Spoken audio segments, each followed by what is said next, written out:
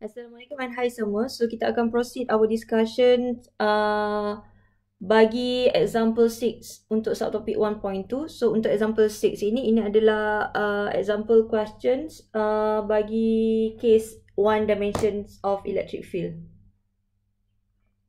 Okay, so let's read the question first. 2 point charges are separated by 25 cm as shown in figure 7. And then find the electric field. Okay, the question is find the net electric field. So net electric field tu maksudnya total resultant or ataupun yang sewaktu dengannya at point A and B. So kita ada dua point kat sini A and B. So dia suruh kita cari total electric field at one point. Okay. Okay, so kita start. Kita dengan label dulu kita punya charge. Sebab dia tak bagi tahu kan which one is Q1 and Q2. So untuk memudahkan kita, so kita label Q1 and Q2. And then kita convert siap-siap. Q1 kita is equals to negative 6.25 times 10 power of negative 6 coulomb. And then Q2 kita is also negative 12.5 times 10 power of negative 6 coulomb. Okay. And then apa yang kita perasan, distance Q2 daripada point A is 10. Q1 kepada A dia tak bagi, but then we have to work out lah. So kalau kat sini 10, this distance to this distance is 25, so here is 15. Okay. Okay, so settle. Okay, kita start dengan question A dulu. Find the net electric field at point A. Okay, step yang pertama, okay, apa yang saya nak cakap dekat sini, cara penyelesaian untuk electric field adalah sama sahaja macam electrostatic force. The difference is on how you draw sahaja. Dekat part drawing je berbeza. Once you dah complete you punya drawing, steps dia sama je. Okay. Okay, so kita start dengan step yang pertama. Draw electric field line. Okay, so point A kat sini. Okay, ini point A kita. So ini both adalah negatif. So kalau negatif, kita punya electric field adalah ke dalam. So untuk E2 kita akan ke arah kanan. And then E1 kita akan ke arah kiri. Okay, like this. Sebab apa? Hapuskan sikit lah. Okay, sebab apa? Dekat sini dia ke dalam. So dari point A dia ke arah kanan lah. Yang sini pun sama je, ke arah kiri. Tapi dari point A dia ke arah kiri lah. Maksudnya ke dalam, towards inward. Okay. So kita copy balik kita punya lukisan cantik-cantik. So kita ada dua lah vektor untuk electric field kita. So kita ada E2 to the right. And then E1 kita ke arah kiri. Okay, kita settle drawing. Okay, so second step, lepas kita draw, kita kena calculate the magnitude of E field using equation E equals to KQ over R squared. Okay, since dekat sini kita ada dua vektor E, so kita kena kira both lah E1 and E2. Okay, so E1 kita equals to KQ1 over R1 squared. Okay, and then you plug in the value. Okay, kita start dengan Coulomb's law. Okay, kita adalah Coulomb's law. So 9 times 10 power of 9. And then nilai Q1 kita tadi berapa? Okay, 6.25 times 10 power of negative 6. Okay, dekat sini saya nak bagi tahu, tak payah include negative sign. Sama juga macam kita kira force. Okay, jangan include negative sign. Okay, kita just interested sebab kita dah cakap kat sini kita nak kira magnitude. That's why we don't have to put in the negative sign. Okay, and then divide with the distance between point A to Q1 which is 15. Tadi kita dah siap-siap kira. So 15 times 10 power of negative 2. Make sure convert semua you punya quantity kepada SI unit. And then you press your calculator and then you will get you punya E1 is 2.5 times 10 power of 6 Newton per coulomb. Ada satu benda yang you have to include, the direction. So you punya E1 daripada you punya drawing pointing to to the left. So kena tulislah to the left. Okay. So settle E1 and then kira E2 sama juga, step yang sama exactly. So E2 is KQ2 over R2 squared and then plug in the value Coulomb's law 9 times 10 power of 9 and then you punya Q2 12.5 times 10 power of negative 6. Sama juga dekat sini tak perlu include negative sign, tak payah include negative sign. Okay, and then you divide with distance daripada charge Q2 to point A is 10. So 10 times 10 power of negative 2 squared. Okay, and then you punya E2 is equals to 1.125 times 10 power of negative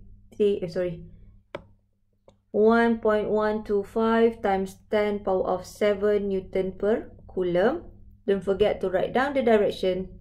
Daripada you punya lukisan tadi, you nampak itu you ke arah kanan.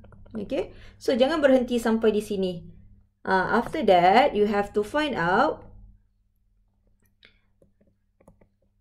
calculate the resultant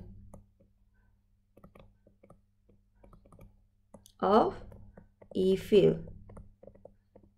Okay, just using summations of the vector. Okay, kita tambah sahaja sebab satu vektor kita ke arah kanan, satu lagi ke arah kiri. Okay, so E net kita adalah sama dengan, just tambah E1 plus dengan E2. You nak buat E2 plus E1 pun tak ada masalah. Just sum up actually. Okay, so E1 you berapa tadi? You dapat 2.5 times 10 power of negative 6. Since dia ke arah kiri, I lebih prefer untuk you letak negatif lah. Ke arah, kalau kita dah biasa dah, bila kiri negatif, bila kiri ke negatif kan. And then E2U juga, E2U adalah ke arah kanan. Betul? So kita akan just tambah je lah. 1.125 times 10 power of 7. And then press your calculator and then you will get 8.75 times 10 power of 6 Newton per Coulomb. And then sama juga you punya arah. Since you dapat dekat sini positif kan. Okay, you punya value adalah positif. So maksudnya you punya direction adalah to the right. Okay, so ini adalah jawapan untuk E net at point A. Okay. Okay. So settle untuk question part A. Okay. Next. Kita akan pergi kepada electric field pada point B. Okay. Kita nak cari. Mesti ikut step ni juga. You akan first draw and then calculate magnitude and then calculate the resultant. Sama sahaja. Okay. So kita akan draw dulu. So kita pergi dulu dekat sini. Okay. Kita padam dulu supaya tak nampak serabut sangat. Okay. Okay, sekarang ini adalah point B kita.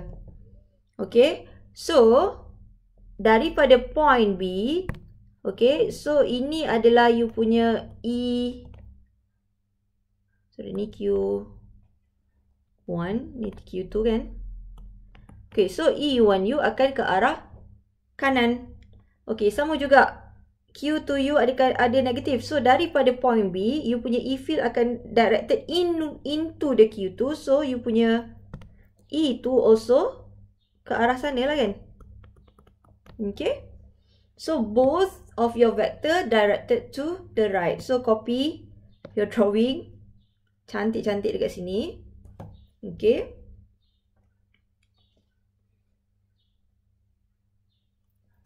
Okay, so kita ada E1 ke arah kanan. And then E2 also ke arah kanan. Okay, tak kisahlah siapa E1 ke E2 ke, tak kisah pun lukisan. Just sketching kan. Okay, just nak menunjukkan arah. Okay, dah. Kita dah settle E1, E2 and then after that, calculate the magnitude. Sama je, follow the step. Okay.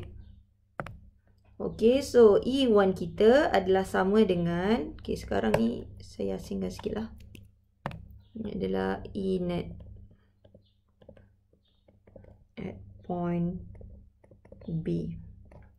Okay, so kita akan kira E1 dia. E1 equals to K Q1 over R1 squared. So E1 kita, okay, masukkan Coulomb constant 9 times 10 power of 9, and then Q1 kita adalah 6.25 times 10 power of negative 6, and make sure jangan masukkan sign. Sekali lagi I cakap, kira magnitude jangan masukkan sign. Kalau tak, you akan dapat nilai you adalah negatif. Okay, and then kita tengok distance charge Q1 daripada B, so dia adalah just 10 cm. So you masukkan dekat sini is just 10 cm. 10 darab 10 kuasa negatif 2 squared, and then press your calculator. So you will get 5.625 times 10 power of 6 Newton per Coulomb. Don't forget to write down the direction, which is to the right. Okay, and then moving on to calculate the E2, and then please write down equation Q2 over R2 squared. So you punya E2 is 9 times 10 power of 9, and then darabkan dengan 12.5 times 10 power of negative 6, and then you divide. Okay, kita tengok pula distance antara point B kepada charge yang kedua. So kat sini 10, dari sini 10, and then you tambah dengan 25. So the distance is 35 cm. Okay, so you masukkan dekat sini. Okay, 35 times 10 power of negative 2. Make sure dia dalam unit meter. So E2U adalah equals to 9.184 times 10 power of 5 Newton per Coulomb. And then don't forget, write down the direction to the right also. And then the last one, okay, you will find the E net at point B. So E net sama juga, you kena tulis E1 plus E2. Ni wajib. Ini wajib ditulis kerana ini yang akan diberi markah untuk konsep. Kalau you tak tulis, you will lose mark even though you dapat jawapan akhir yang betul. Okay, that's why I cakap penulisan untuk jawapan fizik sangat penting. Okay, so you substitute lah nilai yang you dapat, 5.625 times 10 power of 6, and then plus dengan 9.184 times 10 power of 5. So press your calculator, jangan malas. Jangan just copy my answer, otherwise you tak dapat improve you punya skill calculator. Okay, Newton per Coulomb. And then since kita dapat jawapan, okay, secara logik ni dah kedua-dua vektor kita ke arah kanan. Of course the resultant also ke arah kanan. Okay, to the right. So itu sahaja untuk example ini. Thank you.